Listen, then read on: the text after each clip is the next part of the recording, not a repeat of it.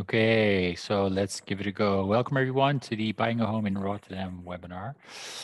Um, my name is Kimo. I am the founder of Expat Housing Network. I am half Dutch, half Caribbean. I have a daughter who's 4, but thinks she's 16, so that's always fun. And I bought my own home about 5 years ago. But yeah, back then I wasn't in the business of helping people find a home to buy yet. So what did I know, right? If I would have known then what I know now, things would have looked a little bit different because it took me 7 offers before I got a final offer accepted. It was already quite competitive back then. But again, if I would have known then what I know now, things would have looked a little bit different. Nevertheless, I'm happy with the house I bought in the end, and I'm happy that I bought it that time. Today we're going to talk about a few things. Introduction to EHN. We're going to talk about the mindset of getting into the market. Also about savings. What do you need to actually start the process? And I'm going to share some tips to win in the current market. Then we'll talk about timeline, and there'll be time for the Q&A. Maybe give a small test. Can everybody hear me all right?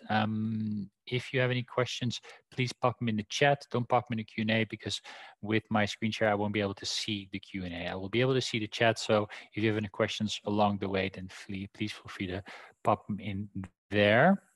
Cool, let's give it a go. So a little introduction. I believe greatness is achieved in the agency of others. What does that mean? That if you decide to move forward with our service, you'll probably be working with one of the team members. The team members are all either from abroad or have lived abroad, so they know what it's like to move to a new country and set up a new home. They've also helped plenty of people now with purchasing their home, and they've got plenty of experience and knowledge. So we're here to help you support or we're here to help you or help support you with securing your new home if you would like to. We're not traditional real estate, so we don't have a background in real estate. We have a background in the liberal arts, psychology, name it. We do have plenty of experience by now, and what we do is we focus on helping you buy a home. We don't do sell properties. And why is that important? Because if you go to a realtor that does selling and buying, most likely he'll gravitate towards the selling part because right now it's a seller's market, so it's much easier to sell a property than to buy a property. We also charge a fixed fee, so no commission, and we know what it's like to sell in a new country. What's the added value of EHN? Well, what we do is we make, of course, the offers, and agents often take our offers more seriously because they know there's a party behind you that has done due diligence, so you're serious. Also, we can sometimes book in viewings when it's no longer possible, and we support, of course, by reviewing legal documents. We help define the market value, very important. I'll talk a little bit more about that in later, and we'll inform you about rules and regulations. And of course, the last thing, we want to make sure that you don't make the same mistakes that I made 5 years ago. Okay, now I have a question for you guys. Where in the process are you? Are you in the orientation stage? Maybe are you already searching or viewing properties? Have you submitted an offer? And maybe you've actually have an offer accepted. Please feel free to pop it in the chat, and then I know where you guys are. We don't have to wait up for the answers, but I see some people in orientation. I'm going to talk a little bit more about the actual mind state. Why is that important? Well, currently the market is hot, and maybe you've heard or read in the news about price going up, it being difficult to actually secure property. Let me first share a little bit of information about some last quarter numbers for Rotterdam. So the currently for sale properties is about 1,700, and the average house price is about 375,000, which is a increase of about 20% versus last year. And the also thing is that the things of the properties move quickly. So 15 days from property posting to close is a lot, or is very, very, very fast. By the way, I'm seeing some people that are in orientation phase. Somebody's already bought, but wants to buy a second property, great. And you're looking forward to buy your first house or better. That's great news. But if we look at some of these numbers, then you see that prices are increasing and properties move very quickly. Why? Because it's such a competitive market at the moment. And hopefully the information that I'll share with you or our support will actually help you secure a property. And if we look at the development of property values, you see that after the global financial crisis, we saw a bit of a dip, 2012 to 2014, prices went down or stabilized. And then since 2016, prices have gone up steadily. And of course, the last year is 2021. I expect the price to go up even more the coming, was it 6 or 12 months? Why am I sharing this information? Because I think it's very good to understand where you are in the timeline of the market. A lot of people ask me, is this a good time to buy? Am I not buying too late or too early? then my response is you have to understand the market a little bit to understand where you are in the process and what causes the price to increase. There's several different things. Fiscal benefits is probably one of the most important things. Tax exemption. If you are 34 years or younger, if you buy a property up to 400,000 euros, you won't be paying transfer tax. Why is that relevant? Because it's going to save you 2% of the purchase price. What we're seeing, however, is that the people that are saving that money are putting it back into the offer. So that drives prices up a little bit. Also, it's very attractive to buy a home because you can actually deduct the interest that you pay off your mortgage at the end of the year off your income tax. So you'll get about 30% to 40% of the interest that you pay back. That makes it very interesting. There's also no capital gain. So what we're seeing is that people that are selling properties because they move can actually take the full profit and put it back into their new home. So again, all these things make it so that the prices are increasing. Also, there's low interest rates, right? Money is cheap. It's anywhere between 1.5 to 2% compared to what is it like 6, 7 years ago was closer to 5%, and about 20 years ago was closer to like 8%. So what we see is that it makes it very attractive for people to actually buy a property and get a loan. Also, the rents are quite high. So if you compare renting versus buying, then most of you will consider buying because you actually build up equity and so on. And then there's a lack of supply. The Netherlands is, well, I wouldn't call it famous, but we've been very consistent in not making the quotas when it comes to building enough houses. But I don't necessarily believe this is the most important thing. Realtors like to make you believe that it's the most important thing, but that's probably because they also want to have more stock so they can sell more. I believe that the discrepancy is because that, okay, supply is not high, of course, but demand is very, very high at the moment. Why? Because the government has made it very attractive to buy a home instead of rent a home. So we're seeing more people flock towards the buyer's market. And what that means is that if you can't buy a property, then you're stick to renting, which means that a lot of people that are currently not able to buy a property because they don't have enough money or they don't earn enough money, they'll actually stay in the rental market, which drives the prices up there as well. And then if the rents go up, then more people will flock towards the buying market and so on. It's kind of like I wouldn't call it a vicious circle, but it's kind of like a circle in that sense. Then, what would you need in savings before you start? We've created a little table. On the left side, you see what the actual type is of cost, then how much it's going to cost you, and the last one is whether it's tax deductible.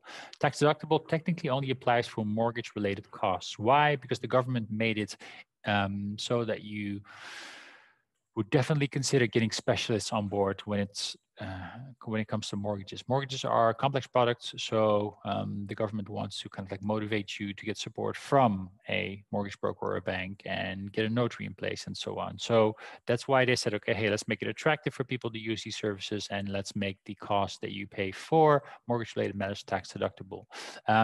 Transfer tax is the highest one. You pay 2% of the purchase price. Then you have the mortgage costs, the notary costs. You divide them into two. Notary drafts a mortgage deed, which is tax deductible, and a transfer deed, which technically makes you owner. Then you have the typical real estate agent. They charge 1 to 2% of the purchase price. I don't understand why they still charge percentages. Why would you pay more for an agent if you're already paying more for a property? We don't believe in that. We charge a fixed fee. And then you have the appraiser, a technical inspector, the interpreter, the bank guarantee, and NHG. Maybe a little bit more information about NHG. The NHG is a mortgage guarantee. What does that mean? Let's say you're forced to sell your property because you lose a limb, you lose a job, you lose a partner. God forbid that happens. But let's say it happens and you have to sell your property. If the value of your property is below what you actually got in a mortgage, then the mortgage guarantee will cover that amount. Why is that in place? Because after the global financial crisis, we saw a lot of people having kind of like deficits on their mortgage because they were forced to sell their property. And what they said is, okay, hey, we need to make sure that that doesn't happen. So we installed this thing called a mortgage guarantee. Please note that it's only applicable for properties, I think it's up to 325,000 euros. So make sure that you get a property with the value of that. Of course, you can pay a little bit more for the property, but if the value is 325, then that is fine. All of these things that are tax deductible are highlighted on the right side of the table. Then, hold on, before I move forward, maybe it's good to know that if you add all these costs up, then if you pay transfer tax, take into account you'll have to save about 5% of the purchase price to move forward, right? If you don't pay transfer tax, it's closer to 3%. It depends a little bit, of course, on how expensive your property is, because some of these costs are fixed fees. So the more expensive your property, the lower the relative percentage will be. So now you know what you have to save or have to have in cash to actually move forward with purchasing your property. Then there's a few tips to win in the current market. And the first one is value, value, value. I often get a question like, how much should I overbid? And I still read it in the news as well, that articles say that you have to overbid 10, 15% over the asking price. And then my first response is like, don't look at the asking price. The asking price is the price that the selling agent uses to put the property up on the market. He's free to do whatever he wants. He can put it up for a lot, for less, for very little. Let's look at this property. It's a really nice property. And it's on the market for 395K. So 395K is what the agent defined to be kind of like the selling or the asking price, the asking price. But the value of the property is 415. The property will be sold for 435. So let's use this narrative, right? The difference between asking and purchase price is 40K. It's about 10%. The difference between market value and purchase price is about 5%. Now, let's use this same property, but apply it to another agent who is a little bit more opportunistic or wants to impress the seller. So what he does, instead of putting up for 395, he puts it up for 375. The value, however, doesn't change. The purchase price will also not change because somebody's going to pay 435 for it. But the difference in asking price and purchase price is 60K, which is 16%. The difference between value and purchase price is not different though. Let's say we all use this narrative, right? And everybody starts saying you have to offer 15% or 16% over. Apply that to this property, 395 times 60%, and you end up on paying more than 435, which you would otherwise be paying. So what we always say is focus on the market value. How do you define the market value? We can help you with that, but you can also go to something called the land registry or the cadastre, and you can look up properties sold in the neighborhood that are similar. So what we always do is we look at properties sold in the last 6 to 12 months that are similar and in a similar area. Why is that relevant? Because you can't compare a property that is overlooking the water versus a property that is overlooking, I don't know, a factory, right? So you have to make sure that it's in kind of like a similar area, similar condition, and you don't compare properties that are 100 square meters versus a property that's 50 square meters. So it also has to be a similar size, type, and quality property.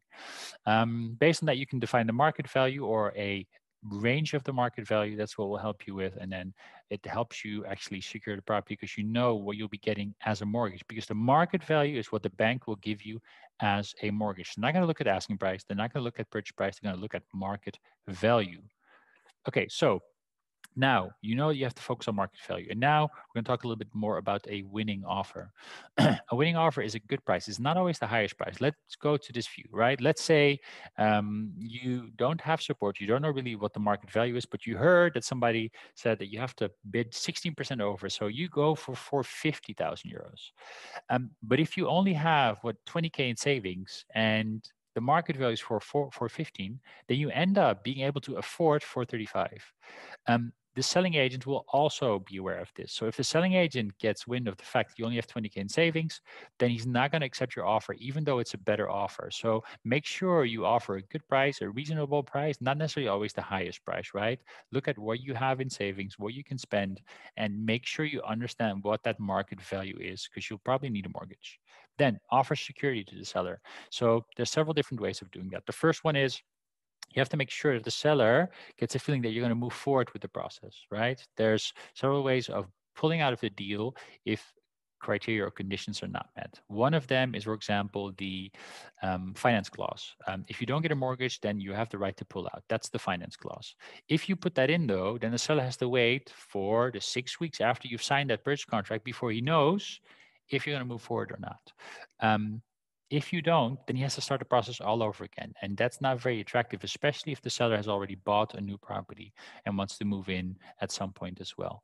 The other one is the technical inspection. So let's say you add a clause in the contract stating if the technical inspection comes back, you're not happy with it, you can pull out.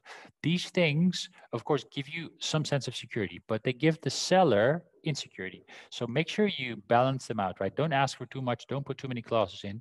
By the way, when we talk about that finance clause, I would advise you to talk to a financial specialist, your mortgage broker, before you consider leaving it out, because there is a risk if you don't have it in and you don't get the mortgage. So please be mindful of that. Then The other one is the least amount of hassle. So the seller will most likely want to move out, but doesn't want to kind of like do all these things to the property. So let's say you ask the seller to repaint the walls, refix the roof and stuff like that. Then he might say, you know what, I'm going to go for an easier offer. Um, Critical things like if the boiler's not working, then he should definitely fix it. But if it's not critical and something you can do yourself, don't put it in the offer. The other one is that let's say the seller wants to um, wait a little bit with moving out of the property because he's bought a new home and the home will be finished the 1st of February. Then if you ask the seller to move out the 1st of December, he's not going to appreciate that because he'll have to move out, store his stuff, and then move back into his new home. So think about what the seller is also looking for, right? Especially in the current market, it's a seller's market. So you want to cater a little bit towards their wishes. So figure out, why is the seller selling? When does he want to move out? And is there anything that you should know? Then offer personal touch, especially if you buy from somebody who's lived in the property himself. They will want to know who's going to move into their property. And also, especially if you're up against an offer from an investor, they'll most likely go for your offer. But I think it helps if you offer a little bit more information about who you are, where you're on the process, why you like the property, and why they should sell to you. So these things actually make your offer stronger. So make sure you consider this before you submit that offer. Then the last one is due diligence. This is actually a question for you guys, right? So you have the technical inspector. She comes in when you want to inspect the property and make sure that you know what you're buying, right? So they're going to check if the property's in a good condition, what needs to be renovated or not, and what needs urgent attention. That's the first one. The appraiser comes in to actually appraise the value. So they're going to figure out what the actual market value is. What he does, he comes in, checks the property, but does the majority of his work behind his desk. Once he's filed the report, he's going to send it to an independent institute. They're going to see if he's played by the rules. Once he has, and it's been kind of like approved, then it goes to the bank. My question to you guys is, when do you book them? Do you book them before your offer is accepted or after the offer is accepted? Okay, I'm going to spill the beans on this one. So you book them in after your offer is accepted. Why? Well, first of all, these guys cost money. And if you get them in before your offer is accepted, then your offer is not accepted, then you've lost that money, right? I understand that you all want to know the market value and the condition of the property before you actually commit. But when you submit an offer and it's accepted, you're not committed to the deal yet. You're only committed to the deal once the cool-off period ends. The cool-off period is actually linked to you signing the purchase contract. The purchase contract is an agreement between you and the seller that you're going to buy, the seller's going to sell under certain conditions.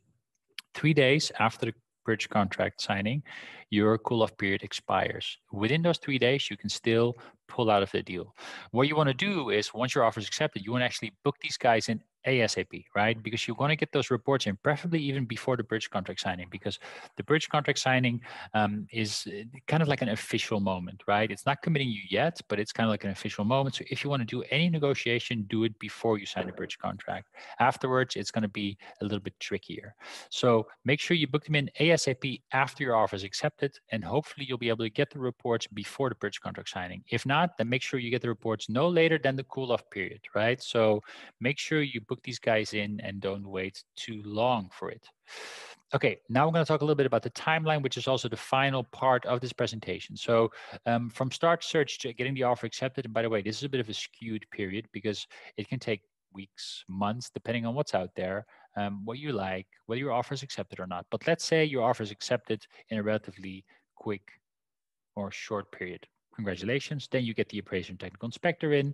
Then you sign the purchase contract. And by the way, this period from offer acceptance to signing the purchase contract often is a week and a half or 2 weeks even sometimes. Then the mortgage application is finalized, right? So they can finally send all of the documentation to the bank or to the mortgage provider. Don't wait though, talking to a mortgage advisor or a bank. Why? Because most of the work is done prior to the mortgage application. So make sure you talk to them already. By the way, if you want us to connect you to a good mortgage advisor or a bank, then let us know. Well, most likely we'll be able to connect you to a mortgage advisor because there's not that many banks out. But let me know, maybe pop your name and email in the chat and we'll actually connect you to a independent mortgage advisor. Why do I recommend talking to both of them? I always consider the banks to be kind of like old-fashioned retail. They have like what, 3 products that they'll try to sell you. So when you go into the bank, they'll try to sell you those products and don't really care about anything else, right? A mortgage advisor is kind of like your independent stylist, shopper, they'll be able to tell you much more about all the different packages that are out there, because they have about 40 different packages from all these different providers. So they'll be able to tell you what you should take into account, what the best rates are, and all that stuff. And they're not linked to any provider, because they don't get an incentive from any provider to actually sell their products. It's not allowed, it's against the law. So get a conversation with both of them, figure out what feels better, but a mortgage advisor will be able to kind of like support you, and they'll make sure that you understand the product, you're happy with it, and it looks good on you as well. So talk to both of them, because in the end, it's also a bit of a gut feel thing. Then the mortgage application starts, the cool off period ends about 3 days after the purchase contract signing. And then the period of getting your mortgage approved starts. It's about 4 weeks. Sometimes it happens much faster, sometimes a little bit slower. It depends a little bit on your specific case. By the way, I get a question from Dami. How much does an appraiser cost? An appraiser costs about 600 to maybe 650 euros. And for the technical inspector, it's about 430 to 450 euros. The cost of a mortgage advisor, it depends a little bit. Like we have seen mortgage advisors charge 2,500 euros, but also mortgage advisors that charge like 3,200 euros. So do your research, or let us know. Just pop your name and email in the chat, and we'll connect you to one or two independent mortgage advisors that we trust and that can actually support internationals. Hope that answers your question, Dami, and also for you, ACES. Okay, so where were we? So your mortgage application is approved. Congratulations, you now got the loan from the bank. And then about 7 days before you get the keys to the property, the notary will send kind of like a final invoice. What does that invoice consist of? So you have the purchase price, and then on top of it, you have those purchase fees that we talked about. And then what they'll do is they'll deduct the money that the bank has given off that amount. So the mortgage will be deducted off that amount. And then a small amount will remain, 3 to 5% of the purchase price. And that is something you have to transfer to the notary before you actually get the keys. And then on the day that you become owner, there's 3 things that you do. First, you go to the property to inspect if it's still in a good condition. If not, then you can have the notary keep some money behind of the money that you're spending on the property to make sure the seller will fix it. If the property is in a good condition, you go to notary, and then you'll sign the transfer deed, which makes you the owner, and you'll sign a mortgage deed, which makes you a proud owner of a mortgage. Then you'll get the keys, and then you'll become the proud owner of a property. Then you move in. Maybe you wait a day, or wait a couple of days, or maybe you wait a week because maybe you have to paint, you want to do some renovations, stuff like that. Moving is always a bit time consuming. And then you find out that something isn't working. Well, you have a reasonable time to inform the seller that it wasn't working. And most important thing is that you can prove that it wasn't working when you moved in or before you moved in. So that's key. So the reasonable time we consider to be 2 months, but don't wait too long, because if you inform the seller about something 2 months afterwards, then the seller most likely will say, nope, it was working when I gave you the keys. And how do you prove that it wasn't, right? So we had a case where a power socket wasn't working for a client of ours. And then 2 days later, we find out, we informed the seller, and we said, you should have known about this. A power socket not working is not necessarily a big thing, but the electrician came by and he said, you have to rewire part of the circuit. It's going to cost you about 1,500 euros. So that was too expensive, especially a first few days in. So we held the seller liable, and they paid for the bill. But if we would have waited 2 months, claiming that didn't work, then the seller would have probably said, no, it was working when I was there, probably just broke, bad luck. It's up to you. So don't wait for too long to actually flag these things. This timeline can take up anywhere between 3 to 6 to 9 months, depending on how fast you find something, and of course, how fast you get your offer accepted. And then the last criteria is how fast does the seller want to move out? Because if the seller's bought something new and he requires some time to kind of like renovate the place, then he might say, okay, I want to move out the 1st of February, the 1st of January, the 1st of March. It depends a little bit. So take into account that you'll need some time to complete this process. Anyone that wants to move in the end of this year, the beginning of next year, please feel free to already start the process and search, because nowadays it's relatively competitive. And before you actually find a property that you love, get everything completed, then most likely you'll be looking at the end of this year, beginning of next year. That's in short a presentation. If there are any questions, please feel free to ask now. I'm happy to answer any of them.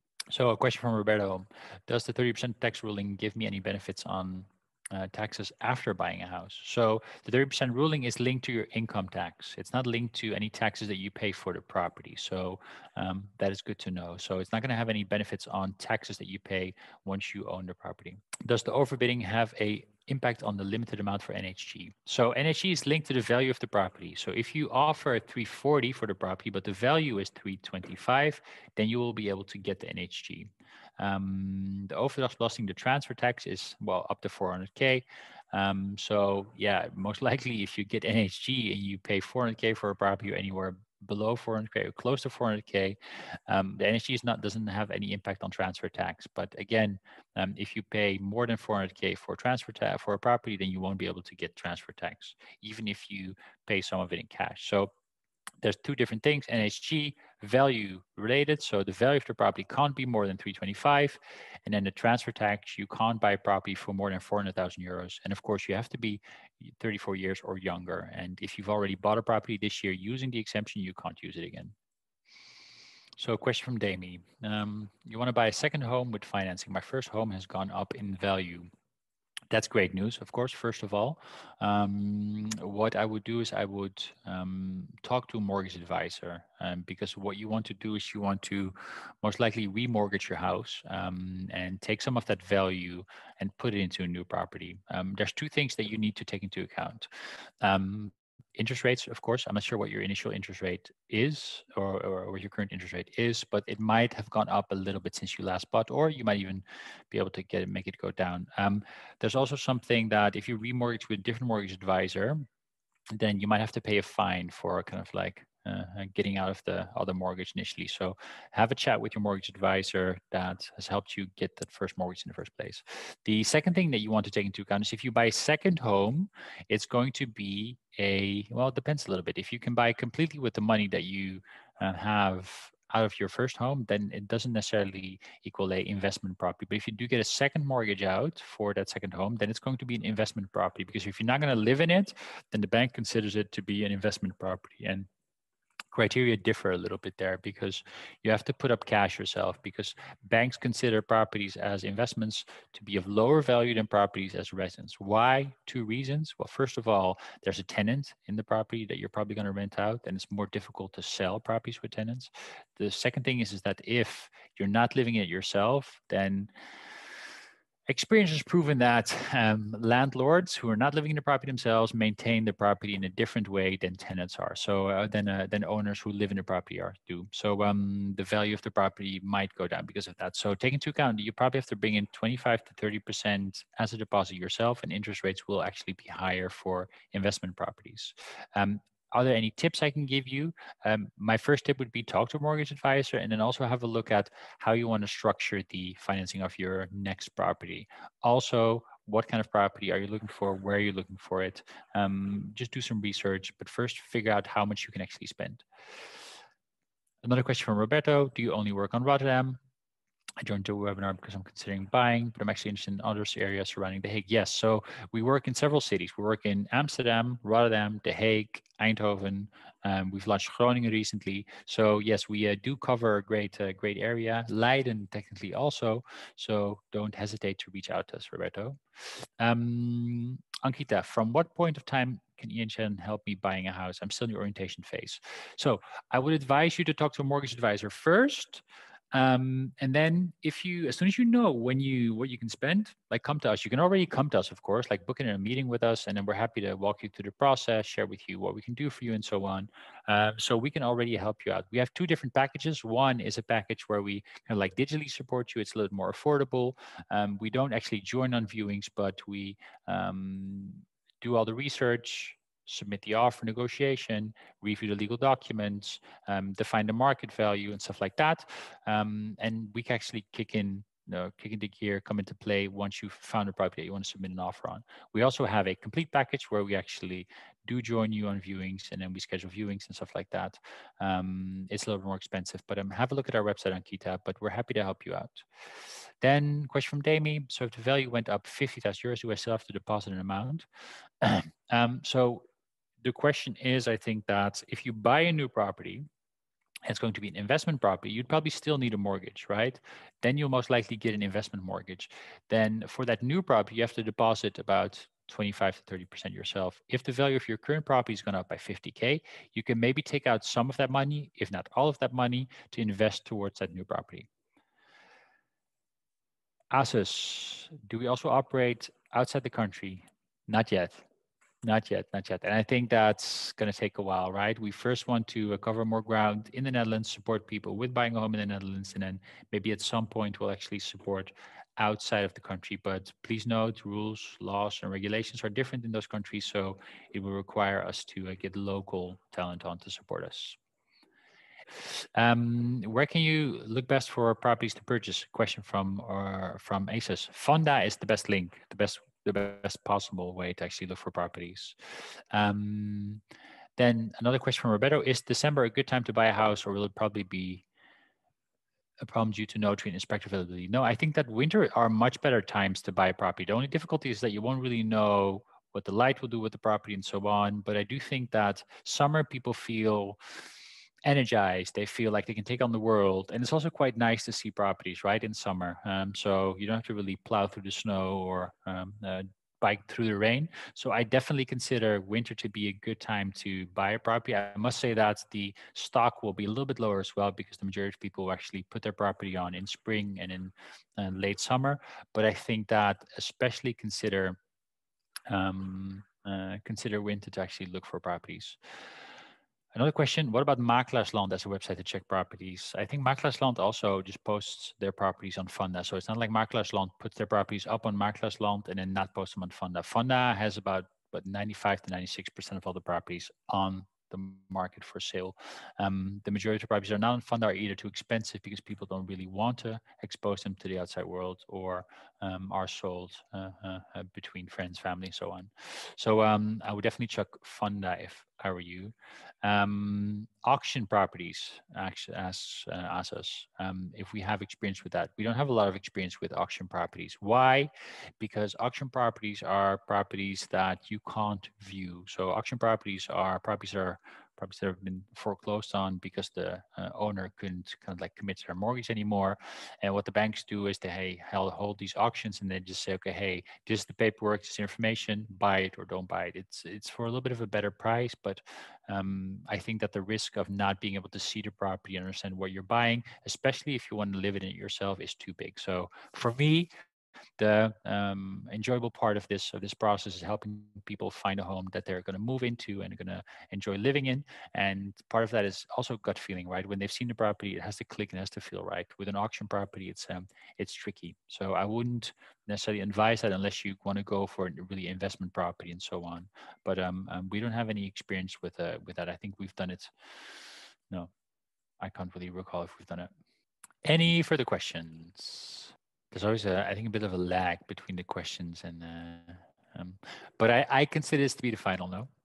If you have any questions, of course, moving forward, you know where to find us. I popped the link in the chat. Let me do it again. Please feel free to book in an intake with us if you have any further questions down the line or the next couple of weeks, months. Again, book an intake or just send us a quick email. I want to thank you. Have a lovely day, and it's almost weekend, another day and a half, and then you'll be able to enjoy Saturday and Sunday. So thanks a lot. Have a great day and hope to see you soon. Take care, guys.